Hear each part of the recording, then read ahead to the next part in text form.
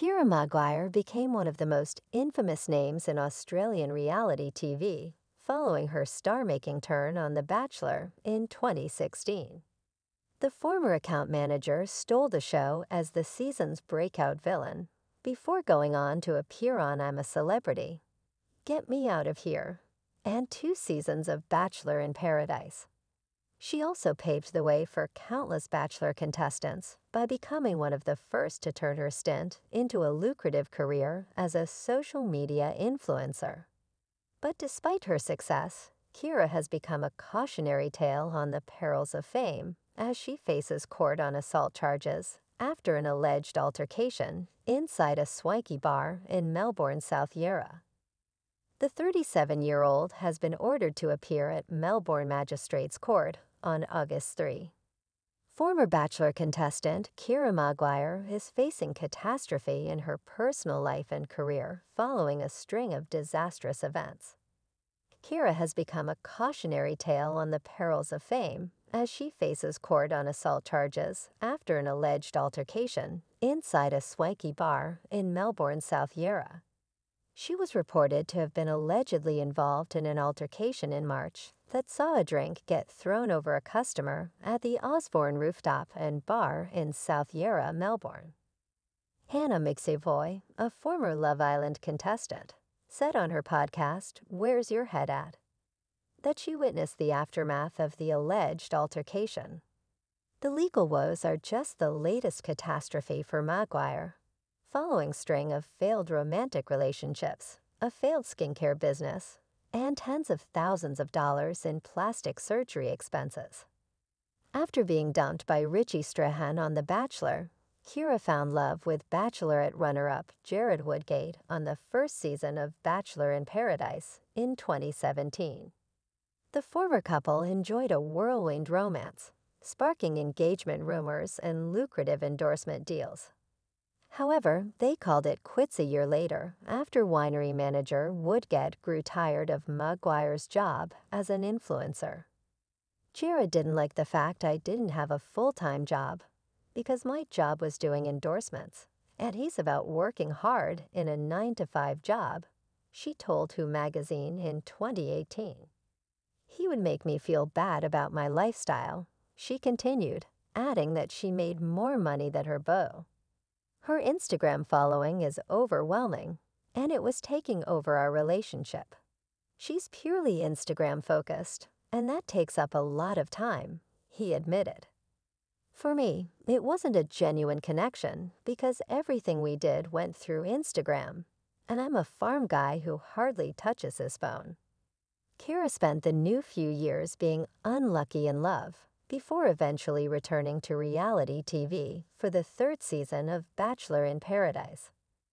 Unfortunately, her advances were rebuffed by the male suitors on the show, and Kira ended up quitting halfway through the season to avoid being dumped at a rose ceremony. After receiving backlash from viewers, Kira slammed the show's editing and said producers had gone too far. I don't really agree with the ethical side of it. Ultimately, I didn't necessarily like the experience. I also didn't like how they edited me, she said.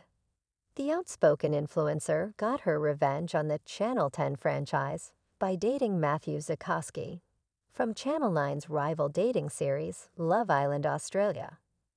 She debuted her romance with the wrestler, who was 9 years her junior, before her season of Paradise had even aired, spoiling the show for viewers. Matt and Kara flaunted their relationship on social media before abruptly splitting, with Kira claiming that the reason for their breakup was that she was simply too busy with work. She later accused Zukoski of faking a relationship with Love Island star Anna Mistivoy to promote their podcast, Where's Your Head At?, which had just launched at the time. They aren't dating.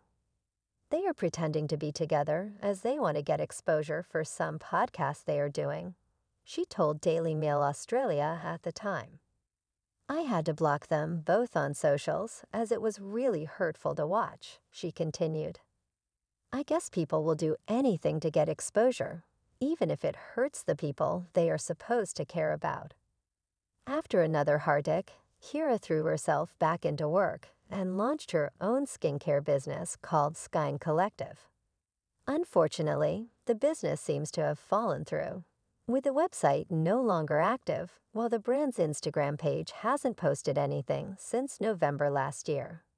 She's also started losing followers on Instagram, dropping from the 175,000 followers she had during her relationship with Woodgate to 134,000, a number that continues to decline. Kira has spent more than $35,000 transforming her appearance over the years, with various plastic and cosmetic surgery procedures. The influencer has undergone a nose job and breast enlargement, in addition to having dental work such as porcelain veneers and getting injectables like Botox and filler. The controversial reality star previously told Northwest she always wanted to be perfect. She had wanted to get plastic surgery for more than 10 years, but was motivated to finally go under the knife after watching herself on television. The first night I watched The Bachelor, I was sitting there like, ew, this is asterisk asterisk asterisk asterisk. My nose is just so bad on camera, she said. This led to the socialite going under the knife for a rhinoplasty in 2017. In 2018, she had lip filler before shooting the first season of Bachelor in Paradise, but ended up regretting her trout pout and had the filler dissolved after filming. Meanwhile, the former star has just been ordered to appear at Melbourne Magistrates Court on August 3. She was reported to have been allegedly involved in an altercation in March that saw a drink get thrown over a customer at the Osborne Rooftop and Bar in South Yarra, Melbourne. Anna McEvoy, a former Love Island contestant, said on her podcast, Where's Your Head At?, that she witnessed the aftermath of the alleged altercation. I didn't see it happen, but I was very much there. I saw the aftermath and I was in shock, she said.